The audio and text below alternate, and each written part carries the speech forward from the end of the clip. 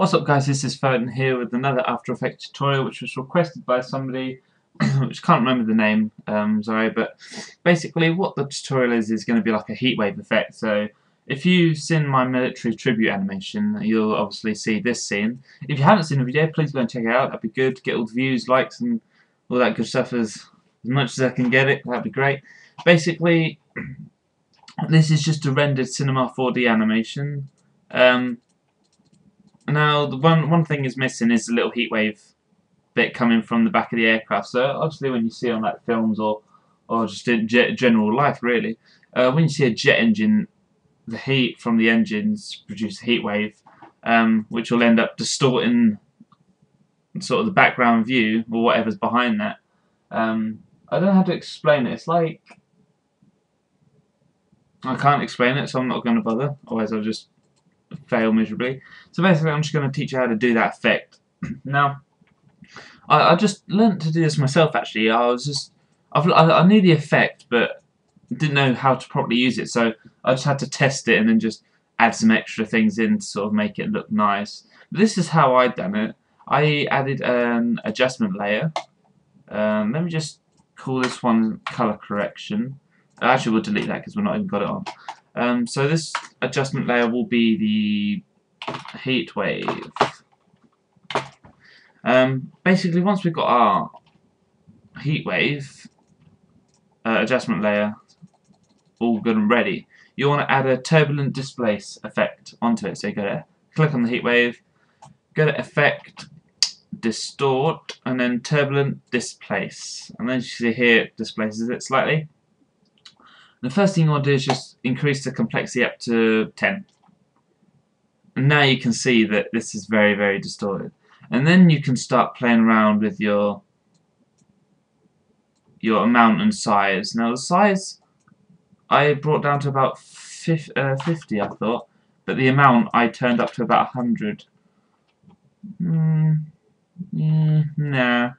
50-50. Oh, what we'll do is we'll turn that off and we'll just mask it out first. So let me come to like a place within the footage where I can start masking out and making it look nice. So we'll come to this frame, we'll turn it on.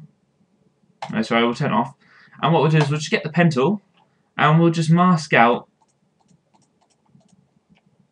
this area. Just need to adjust that slightly because I've done that a bit wrong. There we go. The reason we're choosing this area is because that is where the heat wave will be left. And if we turn the turbulent displace on, we can see that there is a heat wave effect. There's a cut-off edge here. If you don't want the cut-off edge, which is high, like, you know, if you want to make the thing realistic, you wouldn't have that on. You just turn the mask feather. If you don't know how to get to that, you can either just go to the masks and just drop down and go mask feather, or if you just click on the adjustment layer and click M for mouse, you know, twice. If you hit that twice, and then it comes up with the mask options. And then I just usually put the feathers to 30 pixels. That's relatively good enough. You can do it to about 50 if you wish. I'll leave it at 50 for this one actually. And as you can see, it blends in nicely. You've got the turbulent displace and it blends into the normal picture. Now, once we've got that looking alright, now I'm happy with this distortion because it's not too much and it's not too little. And that is 50, like amount 50, size 50 and complexity 10. And that's all you pretty much need to do for these settings. Now all we need to do is just animate it because it's going to be the same throughout. So first of all, what we're going to do is, sorry, I just need to go back to that frame, which is about here. We need to just mask out the position of this heat wave, and you just easily done. Just go to the mask path and check that keyframe. And what's that? Sorry, what's that? What? I don't know. Mixing my words up. What that has done is basically where this mask is. We can now animate this and that will animate the way we want it to. So from this we'll come back a frame till the plane's just left the ground, which is about here.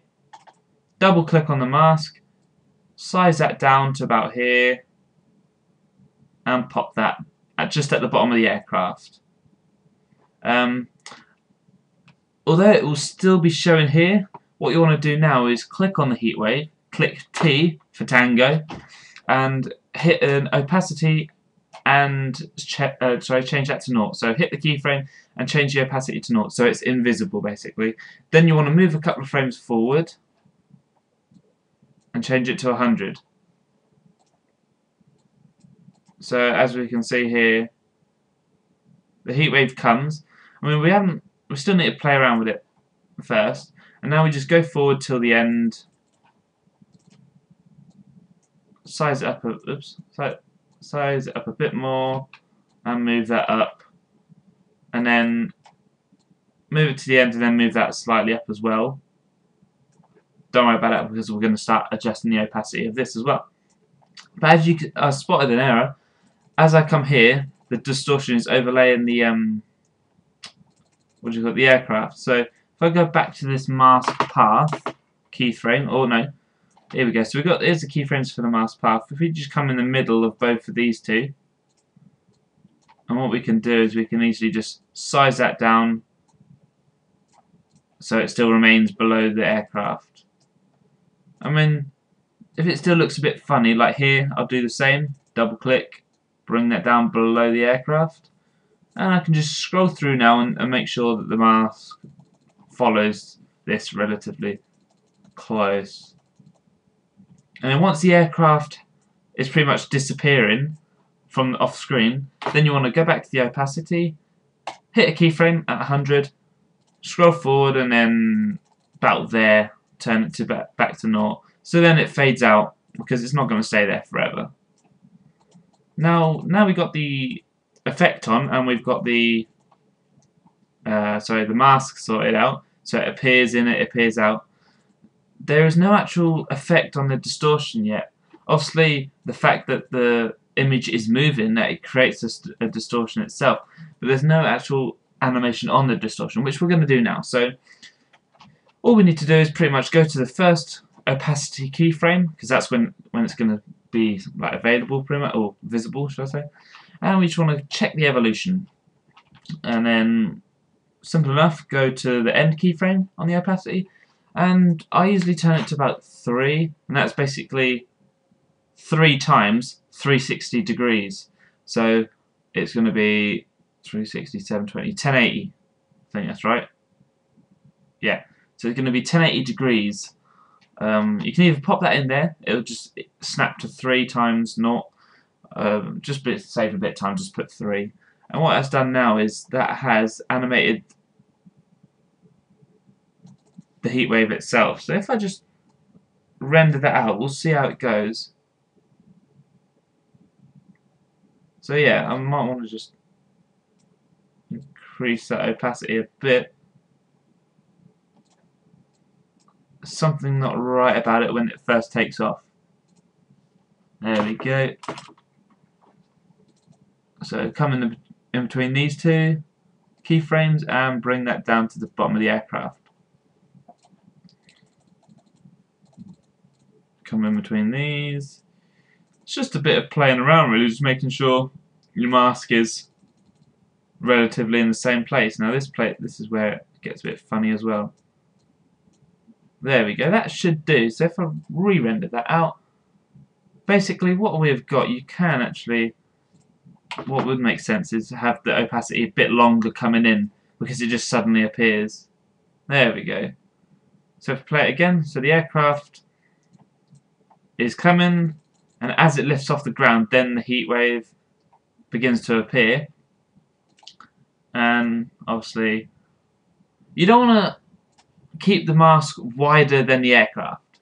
You want to keep it within sort of the width, otherwise it look a bit unrealistic, because the Heatwave's just been created by the aircraft.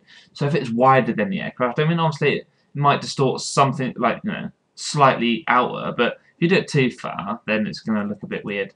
So that's basically how I've done it, guys. Like I said, I do try and make things as clear as possible, but you know, but it's an easy effect. I mean, I did it in about 2 minutes, but obviously this tutorial I had to explain everything. So it can easily be done.